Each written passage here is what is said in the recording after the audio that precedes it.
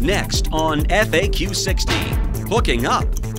One popular handicapping angle in American quarter horse racing has a catchy name and a place in the toolbox of many horse players: hooking up. That's when two horses racing alongside one another hook up and bring out the best in each other.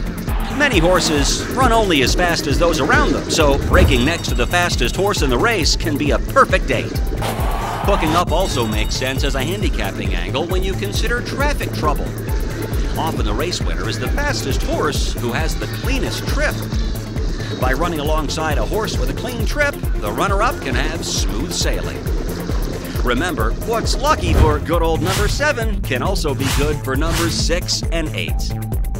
This FAQ 60 is presented by AQHA Racing and Horse Player Now.